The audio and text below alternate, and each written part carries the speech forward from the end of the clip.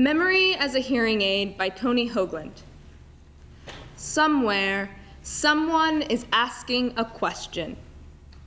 And I stand squinting at the classroom with one hand cupped behind my ear, trying to figure out where that voice is coming from. I might be already an old man, attempting to recall the night his hearing got misplaced.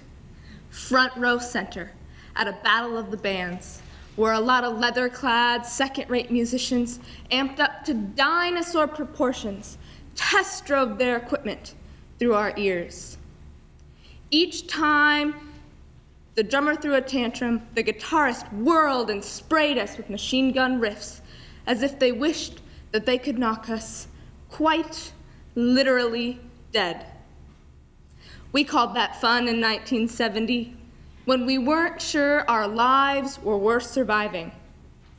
I'm here to tell you that they were, and many of us did despite ourselves, though the road from there to here is paved with dead brain cells, parents shocked to silence, and squad cars painting the whole neighborhood the quaking tint and texture of red jelly.